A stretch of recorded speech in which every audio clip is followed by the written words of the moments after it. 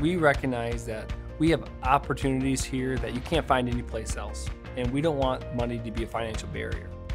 There's obviously a ton of pressure on families in America to afford education. That was a big driver behind the scholarship program. So often, we're limited by our vision of what we think is possible. I think of our awesome responsibility and our awesome opportunity to take kids and show them the world that could be theirs, and to make sure that they don't undersell themselves and that they live life to their fullest potential.